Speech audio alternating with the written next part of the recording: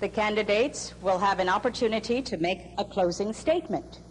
So, President Bush, I think you said it earlier, let's get it on. Let's go.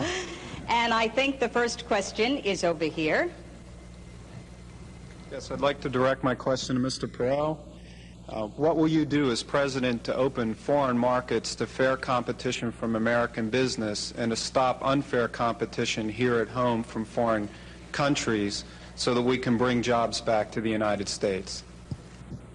That's right at the top of my agenda. We've shipped millions of jobs overseas, and we have a strange situation because we have a process in Washington where after you've served for a while, you cash in, become a foreign lobbyist, make $30,000 a month, then take a leave, work on presidential campaigns, make sure you got good contacts, and then go back out.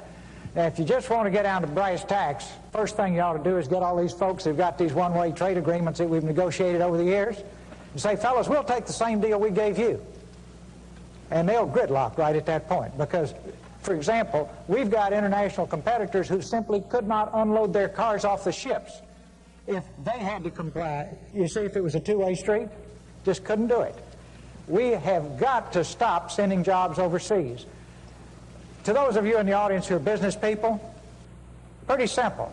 If you're paying $12, $13, $14 an hour for factory workers, and you can move your factory south of the border, pay $1 an hour for labor, hire a young 25, that's assuming you've been in business for a long time, you've got a mature workforce.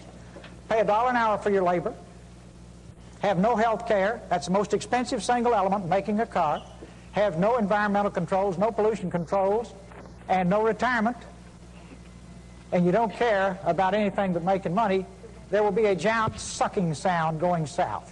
So if the people send me to Washington, the first thing I'll do is study that 2,000-page agreement and make sure it's a two-way street. One last point here. I decided I was dumb and didn't understand it, so I called a who's who of the folks who've been around it.